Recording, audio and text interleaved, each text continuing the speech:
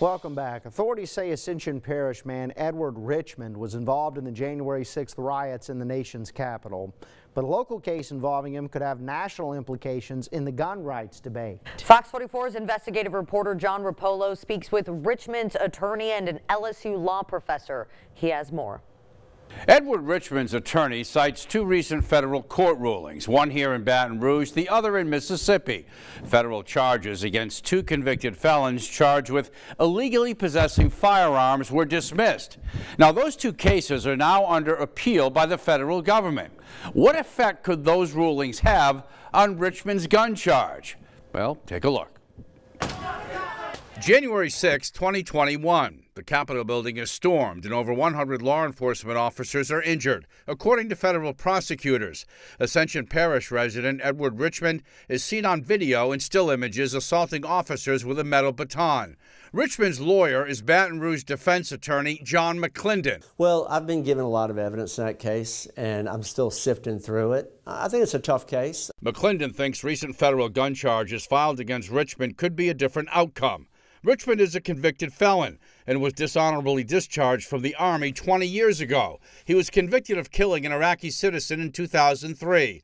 After an assault rifle and ammunition were found in his home, he was also indicted for being a convicted felon in possession of a firearm. Under federal law, a convicted felon cannot own a gun. Yeah, it's one of the most interesting things I've ever seen in my practice. Why? McClendon cites two recent court rulings, one in Mississippi and one in Baton Rouge. The two cases that charged two convicted felons with possessing firearms were dismissed. Both are being appealed. Without these two new cases declaring that statute unconstitutional, it would be a very difficult case for me to defend. McClendon says at least one or both of those cases could end up in the Supreme Court to determine whether the law that takes away guns from convicted felons violates the Second Amendment. If it's declared unconstitutional, then Edward has not broken the law by possessing this firearm.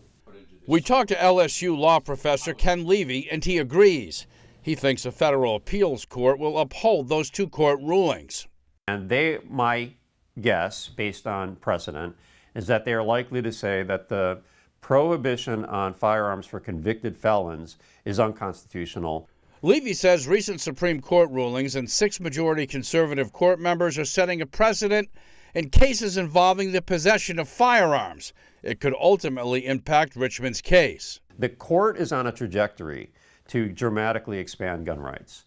That is the object, that is their goal. So where does it all stand now? Edward Richmond is behind bars awaiting his trial in federal court on those January 6 Capitol riot charges. Now, according to federal authorities, Richmond is expected to be extradited back here to Baton Rouge to face the gun charges. In the studio, I'm John Rapolo.